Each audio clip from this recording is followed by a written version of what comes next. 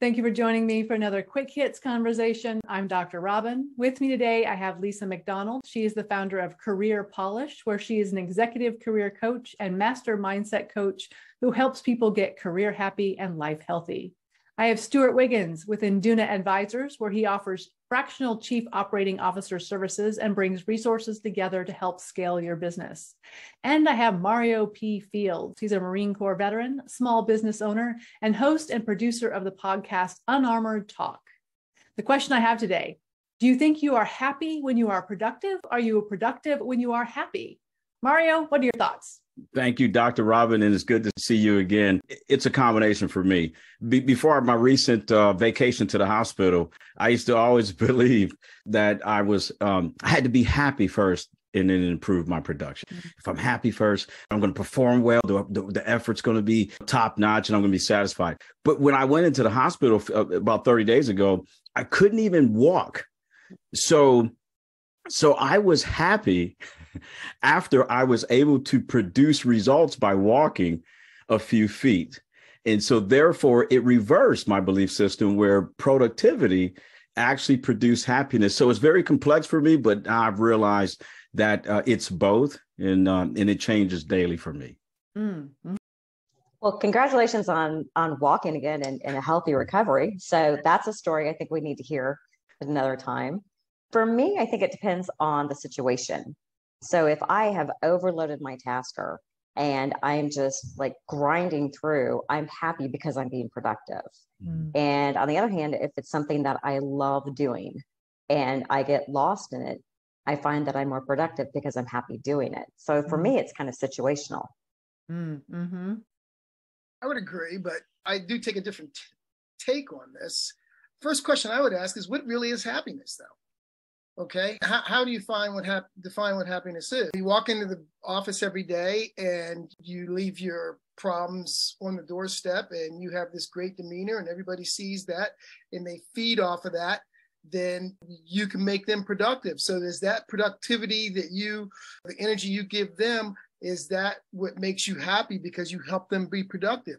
Or if you're on your own, do you look at situations, each one individually? I mean, you could come out of one meeting and be frustrated, but that doesn't mean you're unhappy. That just means that you have to approach it with a different cant. So really what it is, I think, is, are you yourself a happy person most of the time? I struggle with those that have these fluctuations of, good mood, bad mood, happy, not happy. I think that when you get up in the morning, you got to be happy that you woke up in the morning, approach each day like that, approach your projects like that, approach people like that. And I think you'll be happy all in all, given the givens, regardless of what the results are. If it's not as successful, then what you do is you just reset and try it again. Keep in mind, I've said this before, the greatest opportunities come from the greatest challenges. So having said that, approach each challenge as though this is an opportunity to succeed. That will define your happiness. Yeah, and I agree, Stewart. I love that because, like you said, it's individually, and I believe it's an emotion, and only you can define that. And like you said, to wake up and look in the mirror and go, "Well, what is the emotion? What's meaningful to me? Is it consistent? Has it changed? I think it changed. Maybe it changes with age. I think we change every day. But like you said, just gaining a better understanding of the person in the mirror. And what does that mean to you? And I'm wondering, so there are days where I just have a list and I'm powering through it. And at the end, I feel super accomplished. All right, I did my list. Yay me, marked them all off. Is that happiness? Is that the same thing? Or is happiness, I don't have anything on my list and I can go for a hike in the woods with my dog? And is that less productive than I marked off my list? Then I would pitch to you, are you less happy because you don't have things to do that are related to work? So the default thing is to go walk the dog. And I'm not diminishing your comment. I'm just saying it goes back again to define happiness. Well, I can tell you for me, happiness is definitely not sitting on the couch doing nothing. So if I don't have a list, I'm going to go find something else to do. That's why I said that. I know you well enough to know that just sitting there doing nothing would not accomplish the mission. Yeah, my husband says regularly, I'm not very good at relaxing. And I'm like, well, that depends upon what you count as relaxing. Maybe a 9-mile hike is relaxing. I think so. What's wrong with that? I think there's different degrees or levels of happiness. I mean, the happiness that I feel, and it does make me happy when I complete certain tasks, or especially if it's something that's important to me or important to my clients. It's a whole different type of happiness that I have when I'm with my grandson. So I think there's different types of happiness, whether you want to label it as happy or accomplished or fulfilled or what have you. I think it's just that feeling, and it ranges. And to your point, Stewart, I think it ranges. It's not a specific, defined, stagnant category, at least not for me. I don't feel like I have to be in this great mood to be productive. Like, I have a list, I'm doing it, I'm annoyed, I'm doing it anyway. I don't know. Is that just me? No. No, and then some people go, Mario, you smile a lot. You must be happy. I'm like, well, what do you mean by that?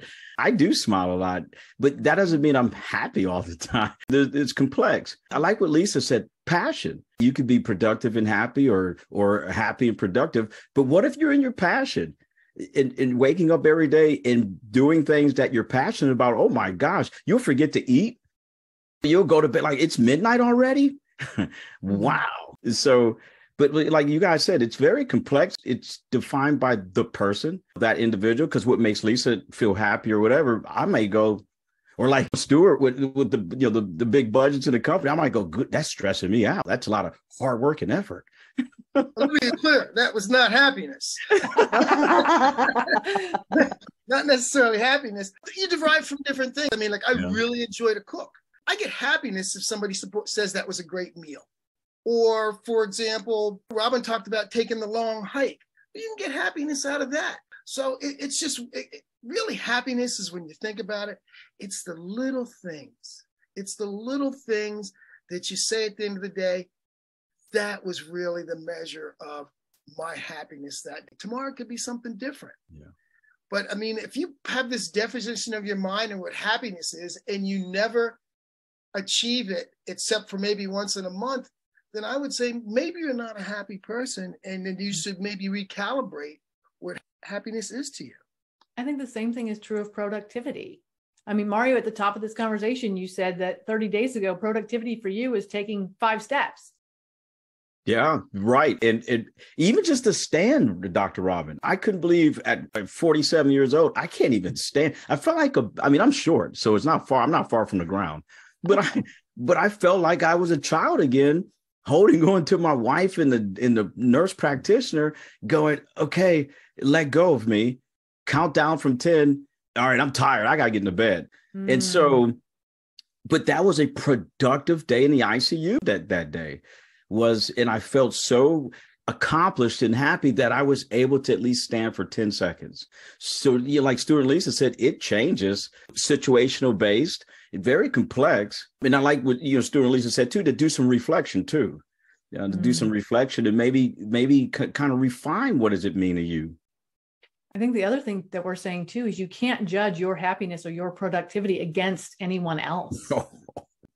Yeah. I think that's a mistake people make. Have you ever observed someone, an adult, not so much a child, eat ice cream for the first time? I had a friend of mine had sponsored some Afghan refugees, and they had ice cream for the first time.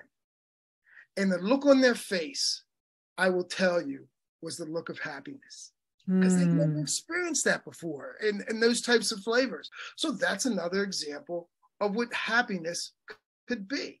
Now, is happiness pleasure? Maybe you're one and the same. I don't know. But I use that as an example that Robyn's painting her head as though she's trying to. I got to think about that. Happiness, pleasure. No, I think they're different things. I think pleasure leads to happiness. That could be another quick hits. So I think what we're saying, you guys can correct me if I'm wrong. Are we saying then that sometimes being productive leads to happiness and sometimes happiness leads to productivity, and it's not something that you can judge? It's an internal thing, not something that's external that you can judge against other people. I would say that's it. Yeah, but don't make it transactional. Don't say, okay, well, I accomplished this, I'm happy. If I don't accomplish this, I'm not going to be happy. Happiness is not transactional. I think that's a great place to end this conversation. Happiness is not transactional. Love it. Thank you so much, y'all, for having this conversation with me. And I would be happy to have you on Quick Hits again soon.